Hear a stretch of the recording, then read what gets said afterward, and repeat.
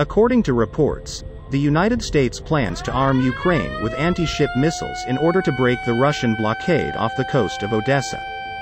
Several U.S. news sites have reported that the U.S. plans to provide Ukraine with advanced anti-ship missiles to oppose the Russian naval blockade, either directly or through a European outlet. To Reuters. While reports suggest that deploying Harpoon missiles to Ukraine's coasts may pose some technical challenges because Harpoon is primarily used at sea, it is well known that the U.S. Naval Air Systems Command has awarded Boeing a $498 million Harpoon coastal defense system contract for Taiwan in March 2022. Although technical hurdles in deploying land-based Harpoon systems may be considered, technical challenges in training people about the Harpoon weapon system in terms of tactical usage of the missile and maintenance do not appear compelling. Another fascinating aspect of the stories is the Naval Strike Missile's training duration, which is claimed to be less than 14 days. Technical training, such as maintenance, defect detection, and problem solving, is expected to take longer. 14 days is a relatively short time to train the crew of the missile system. This could be the duration of the missile's tactical use education in order to make the missile batteries as soon as possible. The Norwegian Ministry of Defense declined to comment on whether it would consider providing Ukraine with additional guns and defense equipment. The Polish Navy is presently using NSM coastal batteries. Anti-ship missiles launched from land have already demonstrated their worth in the Russian-Ukrainian conflict. Although there was some neglect in Russian naval intelligence, missile defense, and firefighting efforts, the cruiser Moskva, which had assumed the position of the Russian Black Sea Fleet's flagship, plainly demonstrated that such a big ship can be sunk even with 2 anti-ship missiles. Following the Moskva incident, Russian naval activity off the coast of Odessa fell considerably, and small boat losses from TB2 Bayraktar unmanned aircraft strikes occurred due to a lack of air defense capacity. This was a clear instance of the deterrence given by anti-ship missiles launched from shore.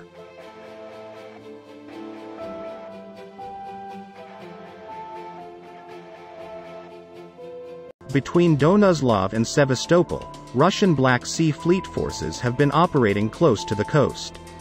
The cause appears to be the air defense cover provided by land-based air defense systems, or the limitations of missiles' RF seekers, which cannot hit sea targets near to land. Harpoon missiles in the Block 1, Block 1C, and Block 1G variants all share comparable constraints. Once the RF seeker is turned on, the missile is pointed towards a target with a wider radar cross-section due to the area of uncertainty of the seeker. As a result, when a ship approaches an island or land, the likelihood of acquisition is greatly lowered.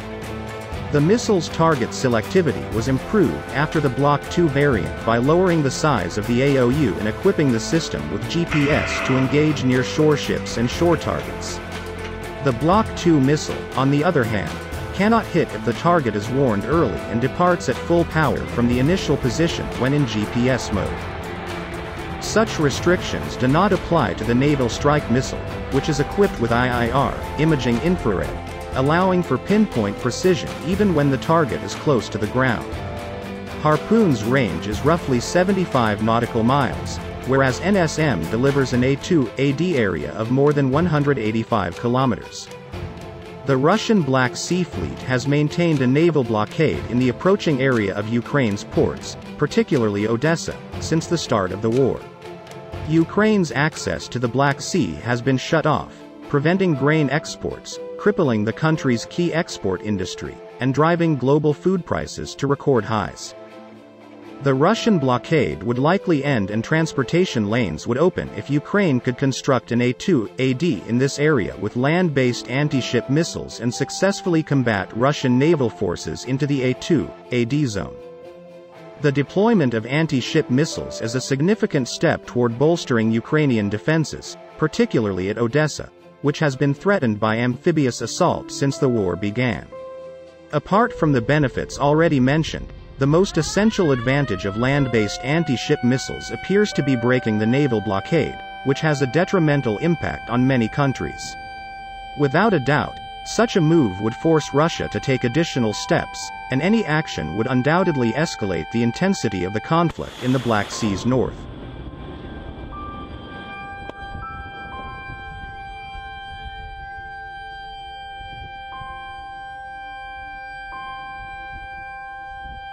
Hope you guys love the video. Don't forget to hit the like button and please do subscribe the channel and press the bell icon to all, so you can get the notification on each upload.